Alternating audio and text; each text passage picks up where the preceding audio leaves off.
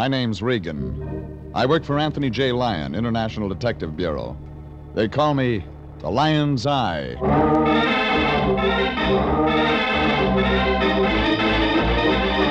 Wednesday at 9, and CBS brings you Jeff Regan, Investigator, starring Frank Graham as Regan with Frank Nelson as Anthony J. Lyon. So stand by for mystery, suspense, and adventure in tonight's story of The Two Little Sisters.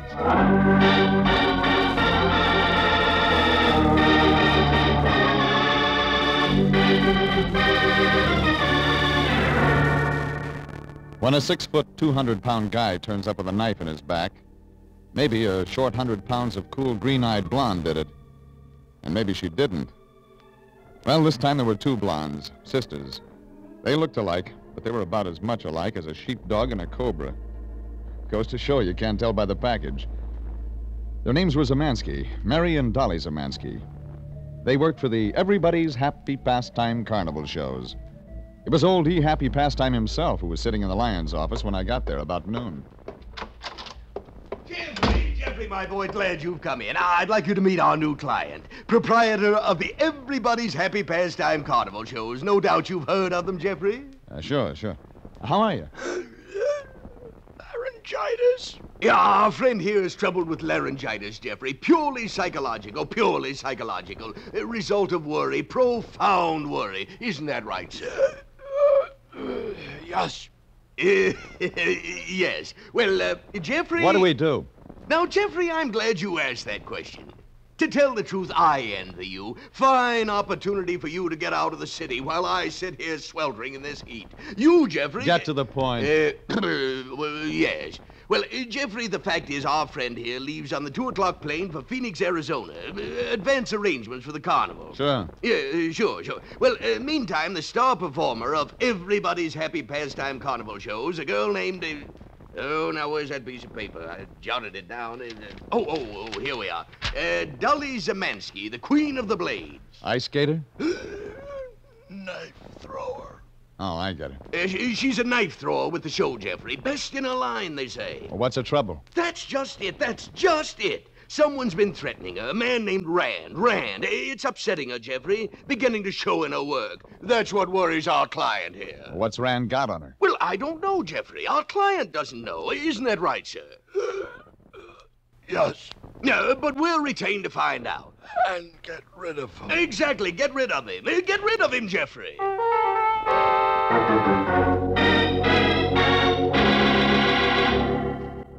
Like the Lion said, it was a chance to get out of the city. I drove Father Time back out to his carnival. He had to pick up his stuff and then make the 2 o'clock plane at International Airport. The carnival was set up on a couple of vacant lots out on Sepulveda. Big sign, Everybody's Happy Pastime Carnival shows. Tents, trailers, Ferris wheel, sawdust, the usual stuff. The old guy pointed out Dolly Zamansky's trailer, and I was on my own. I didn't get far. A guy in a 1922 tux, 3 days whiskers, and a turban like a second-hand bird's nest stopped me. Oh, there. How do you do, sir? The only legitimate thing about the Swami was his breath. That was 90 proof. You are Regan. What's that to you? I am Swami Al-Kaji. Step this way, please, into my tent. I will consult the crystal. The crystal ball tells me many things. Yeah? Like what?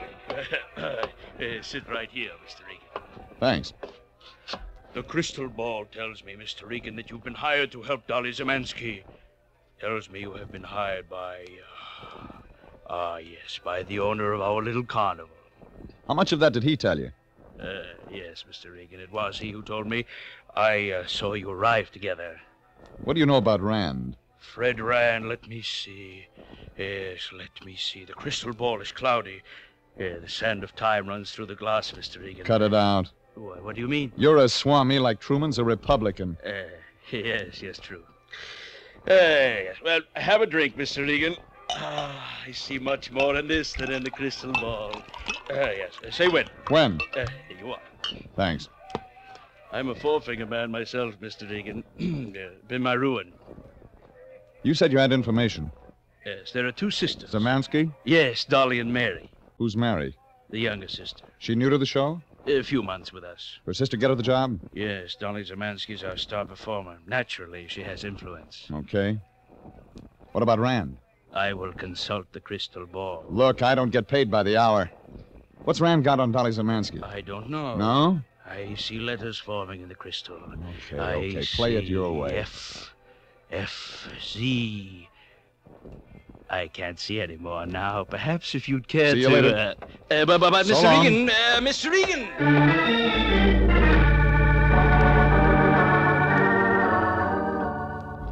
Maybe the Swami had something to sell. But if I couldn't get it for free, I could go back and buy it later. It was only a little ways to Dolly Zamansky's trailer. Big, expensive job. Everything was wide open because of the heat, so I walked in. Nobody home. Ladies' clothes lying around, theatrical makeup, grease paint stick, picture of some round-faced guy with a crew cut signed, "Yours adoringly," no name. Knives and daggers around. And a frosty blonde with green eyes in the doorway watching me. What are you doing in here? Homework? It's clever. Who are you? That's what I ought to ask you. Oh, guess. You're Dolly Zamansky. No, I'm her sister. Mary Zamansky. Yes. I'm Jeff Regan, International Detective Bureau. You're a detective? That's it. You joined the carnival about 4 months ago. 5 months. 5 months. Been in show business before? No, I was a boy back home back. That him? What? Photo on the dressing table. Oh, no. Sister Pine. Pine? He's in love with my sister. Pine. Pine, don't I? Harold Pine. J.J. Pine's son. Yeah? You know, Pine warehouses. They're all over Los Angeles. So your sister's gonna marry them. Why, think so. But maybe she isn't. Mr. Regan, Supposing you give me what you know, About 4 days ago, a guy turned up, Rand. Yes. Your sister scare easy? Oh, no, Mr. Regan, that's just it. She's strong-minded. She left home when she was 15. Go on. Well, life can't have been easy for her, you know, show business. Just tell it. Well, she's independent, Mr. Regan. I've tried to tell her... What about Rand? Mr. Regan, I can't tell you. Lady, I've got a job to do. What about Rand? I don't know. Your sister scared of him? I... She is or she isn't? It's something else. She told me she didn't know him. She said he was trying to get fresh, but twice I shouldn't tell you this. My fee says I help your sister. All right. There's a little street 2 blocks up Sepulveda. Twice I walked by there this morning and 2 days ago. There was a green sedan parked there both times, and Fred Rand and my sister were in it. They seemed to be arguing. Mr. Regan, that's all I know. Okay. How do I find your sister? She performs in the main tent, but she must be just about through. She might be over there. Okay. See you.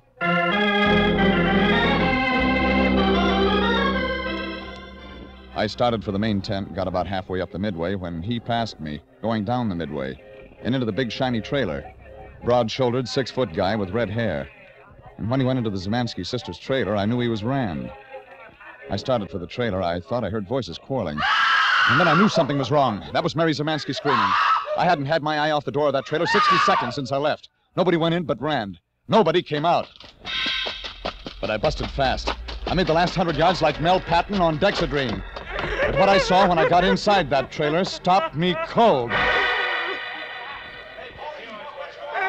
It was Mary Zamansky and Rand. But it wasn't like I figured. Mary was hanging onto the wall and staring down at the floor and sobbing. And on the floor was Rand, with a knife in his back. All right, give it to me. Give it to me fast. No. What happened? Come on. No, I can't tell you. I can't. Look, you've got 10 seconds before the whole carnival will be in here. What happened? Tell me what happened. I won't talk. I won't talk. All right, both of you stand back at the end of the trailer. Who are you? Sergeant Post, police. Hands above your heads. All right. Clear away now. Clear back, folks. You, Dolly Zamansky? No, I'm her sister, Mary Zamansky. Your turn, mister. Maybe we can take our hands down? You armed? Yeah. Where till I get it? Hip? Shoulder. Okay. Let him down. Thanks. Got a permit to carry this? Sure. Show it. Regan, private detective, International Detective Bureau. Here's the file copy. Look good, Regan. You kill this guy? Okay, Regan. Well, maybe you'll tell me who the guy was. His name was Fred Rand. That check, Regan? What I heard. Maybe you knew Rand, Regan. Nope. How'd you get in here so quick? Heard screams. Sure. Oh, what's the use of all this? You both know what happened. No, what did?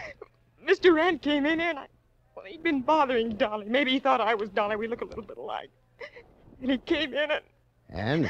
Go on. he struggled. And I killed him. It hung together like the Jap Navy. She was sore at Rand because he'd been bothering her sister, so when the big 6-foot guy came into the trailer, she grabbed him and stabbed him in the back. Sure, it could have happened like that. But from the look that came on Sergeant Post's face, I could see he'd try to make it stick. He looked like a hungry kid at a bakery window. He was seeing lieutenant stripes.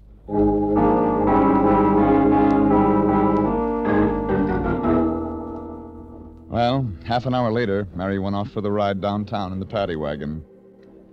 I figured it was a funny thing Dolly Zemansky hadn't showed up. I decided to look for her. But she wasn't around. She'd finished her act a little bit before the ruckus started, and it looked like nobody had seen her since. Then I saw a tent with some stars and crescent moons painted on the front, and that reminded me of something. A phony Swami with information for sale. He was inside. All right, Swami, get busy on that crystal ball and dish up some answers. Yes. Like FZ. Ah, yes, the letters FC. The crystal is clearly... Well, clear it. It's a murder rap now. FZ what? Ah. Rand. Yes, Mr. Regan. Fred Rand. Mrs. Fred Zemansky Rand. Dolly Zemansky was his wife. Now you've said something.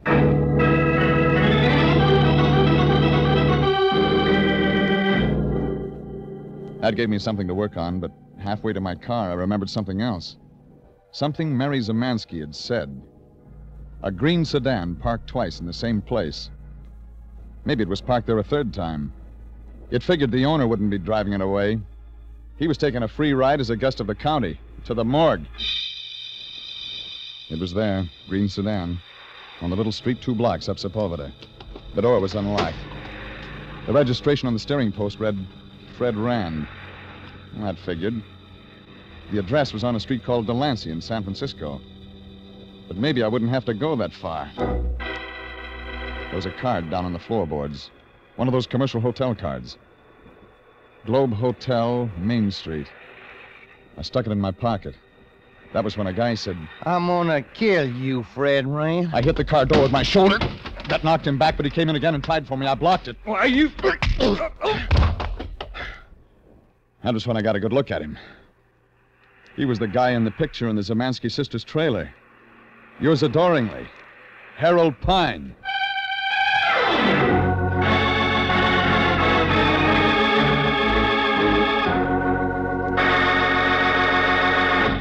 This is CBS, and you are listening to The Story of the Two Little Sisters, tonight's adventure with Jeff Regan, Investigator.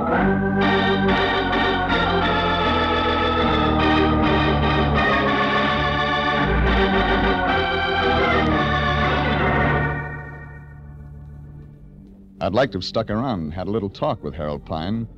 Maybe knew some answers. But one answer he didn't know was who killed Fred Rand. When he made that college try on me and called me Rand, it didn't take the FBI to figure he didn't even know Rand was dead. But it looked like Pine was going to be asleep a while, so I went downtown. The Globe Hotel. Last stop on the line for the canned heat crowd. Brass spittoons. Row of cracked leather chairs along the front. 2 or 3 old guys dying in them. Nobody at the desk, so I picked up number 306 from the register and went up. The door wasn't locked. Inside, you could see why. Nothing in the joint but a brass bed. Cardboard suitcase on a chair with a couple of neckties in it. Fred Rand had been traveling light. But there was something else in the suitcase stuck in the lining. Item torn out of the Weekly Variety, the show business sheet. It said a couple of knife throwers named Duncan and Dolly had checked out of Las Vegas for work at a spot called the Blue Dolphin Casino, Los Angeles.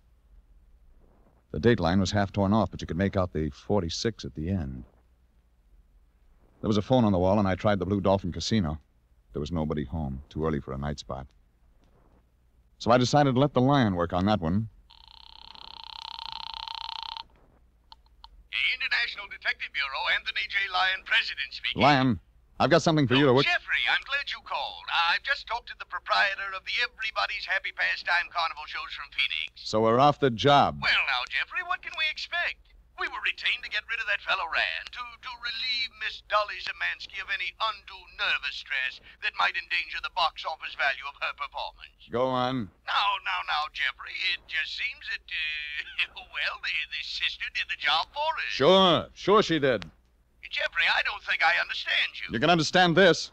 This job we stick on. Jeffrey, be reasonable. The matter's in the hands of the police. They've got the wrong goose. What's that? I don't think she stabbed a 6-foot guy in the back. I think somebody pitched the strike out in through the window. Dolly Zemansky? Maybe. I think that's what her sister thinks. I think that's why she confessed. Oh, I see what you're driving at now. We're defending the innocent again. We're not in business for money, are we, Regan? Why should we be with the world full of poor unfortunates waiting to be helped? Cut it out. Regan, from now on, if you want to work for charity, you work alone. You're fired. That's the only good news I've had all day.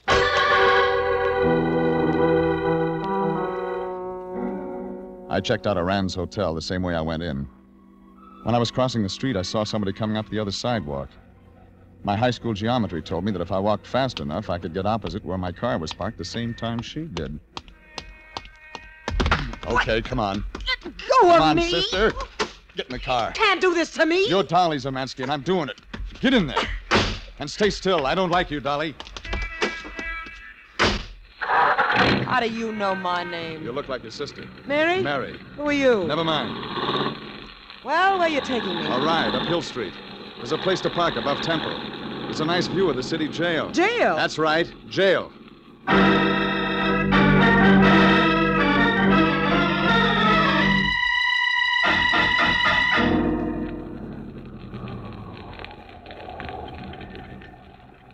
All right, there. Like I said, there's a good view. What's the pitch, Regan? How'd you get that? The Regan? It's on the steering post. You got good eyes. Thanks, honey. I didn't say that way. So you don't love me. What's the pitch? See that building down there? The bars on the windows? You said I had good eyes. You know who's in it? No. It's the city jail. Do you know who's in it? No! It's your sister. Mary? Mary. Why? She says she killed a guy named Fred Rand. Fred Rand? Never heard of Fred Rand, eh? Then why were you going to the Globe Hotel? You never heard of that either. Talk, will you? Okay, I will. You get the Pine warehouses on the hook. It looks good, but there's just one thing wrong. Fred Rand. You're married to him. The guy turns up. Maybe he heard about Harold Pine. He blackmails you. Okay, he blackmails me, so what? So you want to get rid of him.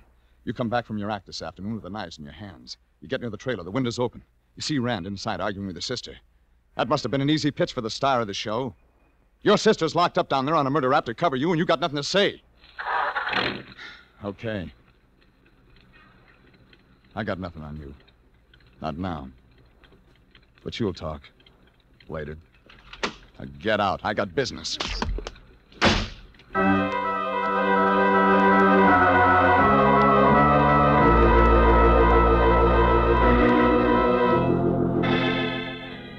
That gave me nothing, so I went down to the jail to try to see Mary Zemansky again. It took me an hour to find out I wasn't going to get to her. But I did find out one thing. That cop had done his job well. Mary had signed a written confession to the murder of Rand. I got in my car and bucked traffic out to Ventura Boulevard. I hit a gas station and checked the address of the Blue Dolphin. It was in Encino. That meant it was near the carnival and I could pick it up later.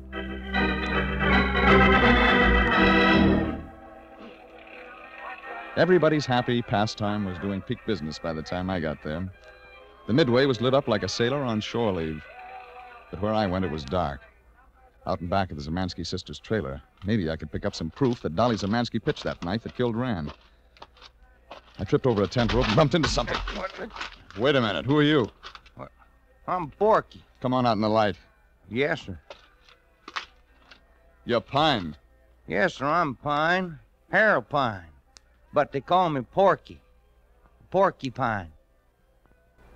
I reckon you could say it's a sort of a joke. Porcupine? It started when I was in college. Yeah.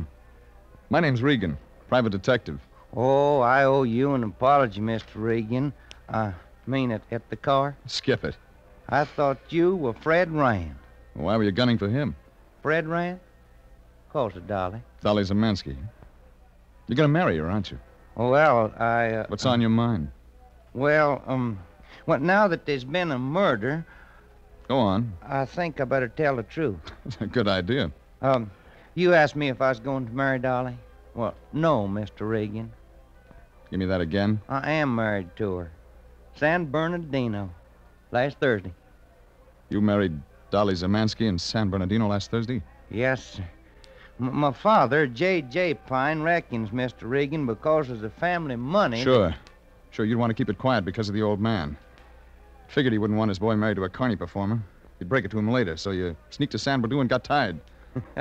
Yes, sir. You couldn't have married Dolly Zemansky. She was married to Fred Rand. Not for 3 years. Huh? They was divorced, Mr. Regan. You know that? Well, Dolly had the decree. How else could we have got a marriage license? Did you see the divorce decree? Oh, yes, sir. When was it granted? 1946. Month. You remember? Yes, October. Day? Well, Mr. Regan, I don't see What day? October 14th, 1946. October 14th, 1940. Okay. Well, Mr. Regan, I don't Look, understand. Rand showed up again, huh? Yes, sir. So you decided to kill him. He was molesting Dolly. Sure. Well, maybe I'd just beat him up. You're a kid, Pine. Maybe I am. You're keeping bad company. I don't think so. Who do you think knifed Fred Rand? I don't rightly know. What were you looking for in back of that trailer? Nothing. I didn't think of anything. You know Dolly's sister, Mary? I do? You think she killed Fred Rand? No. Then who did? I don't know. Okay, Pine. You didn't, anyway. Well, maybe I was just pretending I didn't know he was dead when I fought with you at his car. No, Porky. You're not that smart. Mr. Regan, I reckon that's so.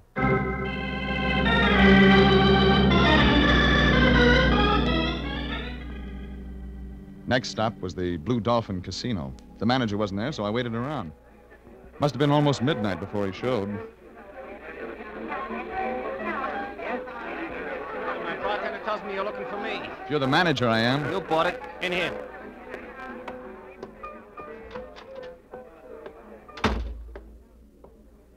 You book acts? Used them. You ever hear of Duncan and Dolly? Knife throwers? Did they ever play us? 1946. Maybe, October? I could look it up. Okay. Over here. Files, over here. Plenty of cheesecake on the wall. Oh, those pictures? Acts that have played us. Yeah? Yeah. Autographed photos. The Mandy boy, Mandy is me, we're just scared to love. Dimples Davis. Dimples. You see what I mean? Yeah. See what you mean. October 1946? Could be. No. Hey, wait a second. Last week of September. 26th through the 29th. Last week of September, 1946, Duncan and Dolly... Let me see that, will you? Yeah, okay. Dolly Zemansky and Harry Duncan, King and Queen of the Blades. Split week booking, September 26th to 29th, 1946. I'm thinking King and Queen of the Blades. Wait a second. Behind this locker. Yeah, photos all over the place. I'm just remembering. We keep the leg out where you can see it, but this stuff, you see... Yeah, like I'm remembering. The Mandys, sincerely, King and Queen of the Blades, Duncan and Dolly. Let me see that picture. Yeah. You recognize me? Yeah, both of them. Dolly and Duncan. Yeah? What'd it get you? It gets me my answer.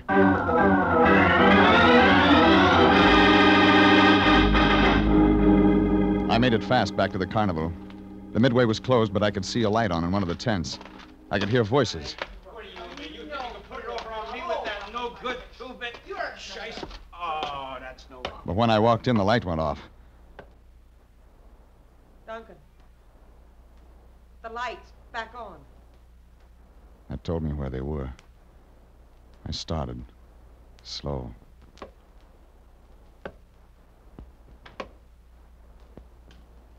I waited.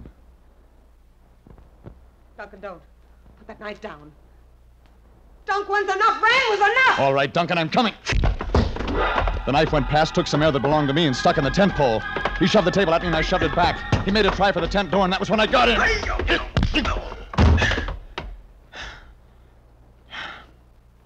Turn the lights on, Dolly. Harry Duncan, the phony swami. He's a rat. You should talk. He okay? He'll come out of it. He killed Rand, thought I'd take the fall. You let your sister take the fall and kept your trap shut because you were scared of what he knew. Knew what? Blue Dolphin Casino, end of September 1946. How do you know that? When you were supposed to be in Nevada divorcing Rand. You got to stay there 6 weeks, baby. You can't even leave for 1 day. Figure it out. You're perjured in the Nevada courts. Your divorce is no good. When you married Harold Pine, you weren't divorced from Rand. You're a wise guy, Regan. You don't get Pine. I'll take care of that. Your marriage to him is good. Like a $3 bill. Thanks. Maybe I can do something for you sometime. So the swami killed Rand. That's what I figured wrong. If Mary didn't stick Rand, it had to be a toss job. Somebody had to toss that knife through the trailer window. Somebody professional. I figured you. Till I saw that photo of Duncan and Dolly. Why'd he do it? Because he hated Rand. He loved you. How'd you figure that? Guys fall in love with dames like you. I don't know why. We were a duo. Duncan and Dolly. We were going to get married, but I ditched him for Rand. That figures. Rand looked good a while. Dunk went on the bottle when I married Rand. Pretty soon he got too shaky for a knife act. Ended up like this. The phony swami. He said Rand had beat his time with me. He said he'd kill Rand if he got the chance. Didn't think he had the nerve. He's coming out of it. Get out of here. Yeah. Yeah, I wouldn't want to talk to Dunk. So long, Regan. Get out of here!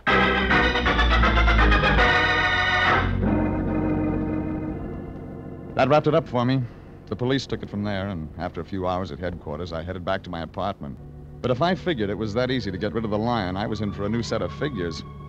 The lion was there, waiting, hat in hand. Jeffrey, my boy, you've come back at last. I heard all about it. I've been waiting for you, Jeffrey. Sure. Candle in the window. Jeffrey, will you ever forgive me? Will you forget the unkind words I've uttered, the meaningless, petty things I've said? Oh, I rue the day I mistrusted you, Jeffrey, my boy. It was madness. Come off it, fatso. But, Jeffrey, I mean it. You were right all along. Mary didn't kill that man. Mary was an innocent girl caught in the tangled web of suspicion. But you, Jeffrey, you defended her in her most trying moments. A noble thing, Jeffrey. But I'm fired. Fired? Oh, nonsense, my boy, nonsense. Haven't I apologized? It's just that I feel so sad about that poor child Mary and that Pine fellow without the bride he had taken to his heart. What will they ever do, Jeffrey? Save your sympathy, Lion. They'll get along. What? What do you mean by that? Well, when I last saw them, they were sobbing it out on each other's shoulders. You mean it, Jeffrey? They've discovered each other? How charming, how positively charming. And with all those millions he has, too. Millions of dollars. Stop drooling, fatso. There's nothing in it for you. No, Jeffrey, I suppose not. But I can dream, can't I?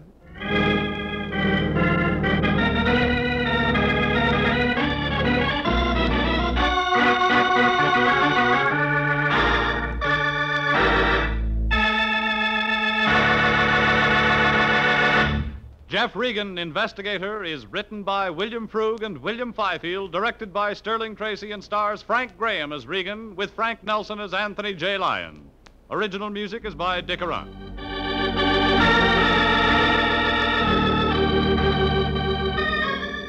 Jeff Regan, Investigator, is heard each week at the same time over CBS.